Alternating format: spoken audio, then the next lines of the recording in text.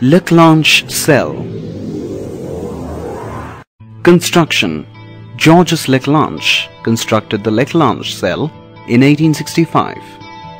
In this cell, a carbon rod is placed in a porous pot containing a mixture of manganese dioxide, MnO2, and powdered carbon. The porous pot and an amalgamated zinc rod are placed in a glass jar containing saturated ammonium chloride solution.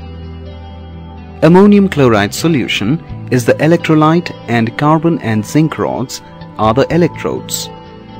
The mouth of the glass jar is sealed with pitch so that the ammonium chloride does not seep out. Let us now look at the chemical reactions taking place inside the cell to understand how the electrodes get charged. Ammonium chloride, the electrolyte, splits into ammonium and chloride ions.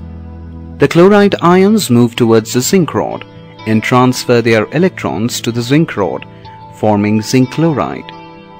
The zinc rod attains negative charge due to excess of electrons. Thus, the zinc rod becomes the cathode, the negative electrode. On the other hand, ammonium ions move to the carbon rod.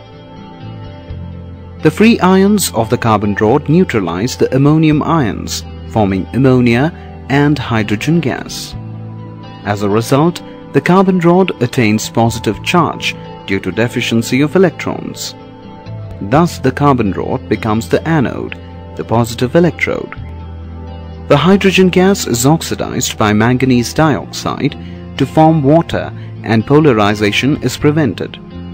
Now, if an external copper wire is connected to the electrodes, the electrons will move from the cathode to the anode, generating electricity. The EMF of the Leclanche cell is 1.5 volts.